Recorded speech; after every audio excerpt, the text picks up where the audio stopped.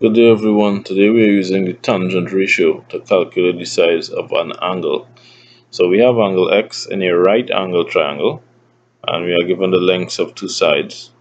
So let's use the tangent ratio to find the value of angle x. So the 3 centimeter side is the side which is opposite to angle x. The force, because it is furthest away from angle x, and the 4 centimeter side is the one which is adjacent to angle x. So the tan of an angle, tangent, written tan for short, is equal to opposite divided by adjacent.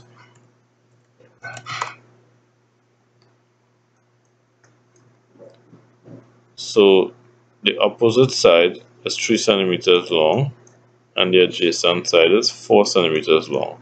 So we have tan of x being equal to 3/4, right, or 0.75. When we divide 3 by 4, we get 0.75. So x is equal to tan inverse of 0.75. Okay, we find the tan inverse of 0.75 and we use our calculators for that. So tan inverse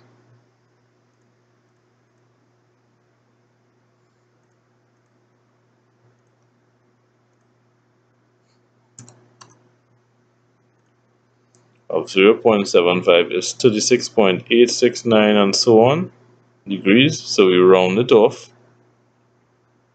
and we write our answer to 1 decimal place. So 6 is 5 or more, so we add 1 to the 8 and we get 36.9 degrees. So x will be 36.9 degrees, okay? And that is our answer. Thanks for watching. Have a good day.